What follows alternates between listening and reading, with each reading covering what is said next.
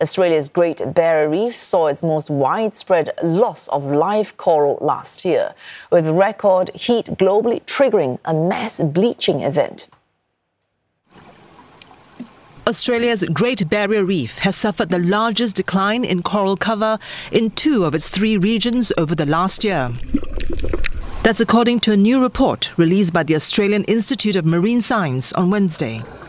The sharp decline was due to the mass coral bleaching event that was driven by the global marine heat wave that actually affected coral reefs all around the world.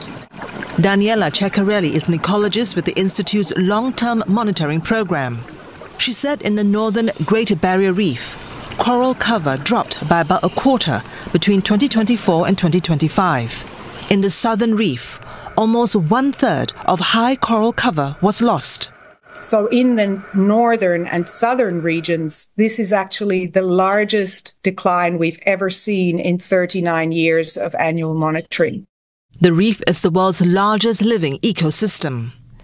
It stretches for some 1,500 miles off the coast of the northern Australian state of Queensland. Since 2016, the reef has experienced 5 summers of mass coral bleaching. Large sections of the reef turned white due to heat stress, putting them at greater risk of death. The new report shows that the 2024 event had the largest footprint ever recorded on the reef, with high to extreme bleaching across all of its 3 regions.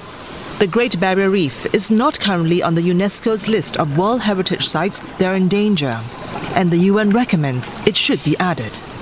But Australia's government has lobbied for years to keep the reef off the endangered list, as it could damage tourism. The reef contributes $4.2 billion to Australia's economy annually.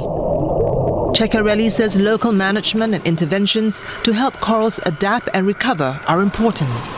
She also warns of biodiversity loss if bleaching continues. Climate change is without a doubt the biggest threat to coral reefs globally and the Great Barrier Reef. And so what we need to do to secure a future for coral reefs is to cut greenhouse gas emissions.